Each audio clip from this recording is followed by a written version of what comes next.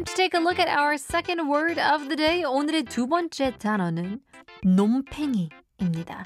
전에 우리는 일을 하지 않고 책상에 앉아서 토로만 즐기는 사람들의 손이 하얗다는 뜻에서 백수라는 단어가 유래되었다고 알아본 적이 있는데요. We once took a look at the origin of the word 백수. Don't know if you remember, but it meant unemployed in Korean, unemployed. It derived from the notion that those who did not work and would rather enjoy debating while sitting at a desk would have white hands.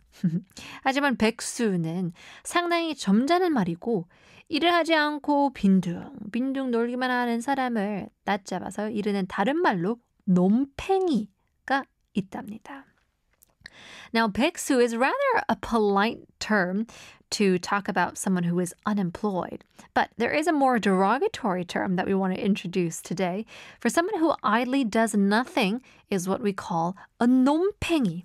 자, 놈팽이라는 말은 룸펜이라는 단어에서 유래된 말입니다. 생소하죠? The term 놈팽이 actually originated from the word lumpen. Could sound unfamiliar, and that's because 독일말이기 때문인데요. It's because it's German. 이제 독일말로 룸펜이란 불황자나 실업자를 뜻하는데요. 독일에서도 룸펜이란 단어가 처음부터 실업자를 뜻했던 것은 아니라고 합니다. 룸펜은 지극하자면 누더기라는 뜻이라고 하는데요. Now, in German, Lumpen refers to vagabonds or those who are unemployed. However, it's said that the term Lumpen did not originally mean unemployed in Germany. If translated directly, Lumpen meant rag. 룸펜의 뜻이 본격적으로 변하게 된 건 세계 역사에서 가장 큰 영향을 준 사람 중 한 명인 칼 마르크스 때문인데요.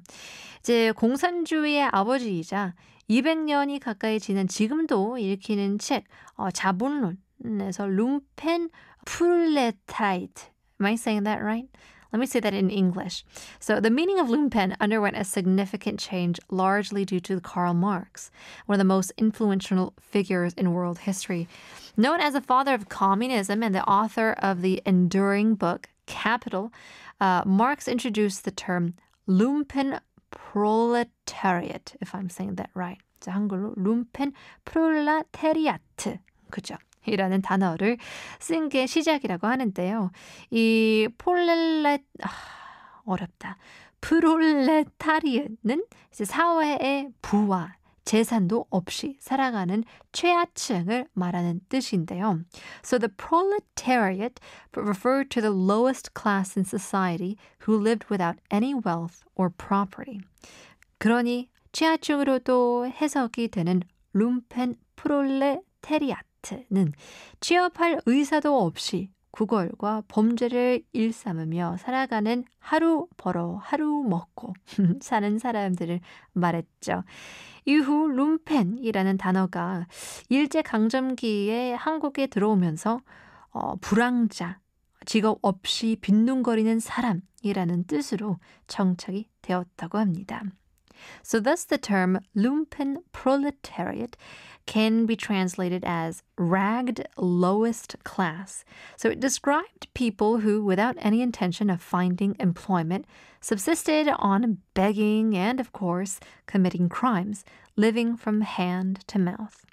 Later on, during the Japanese occupation, the term lumpen was introduced to Korea, and it settled into the language with the meaning of vagabond or a person who idly loafs around without a job.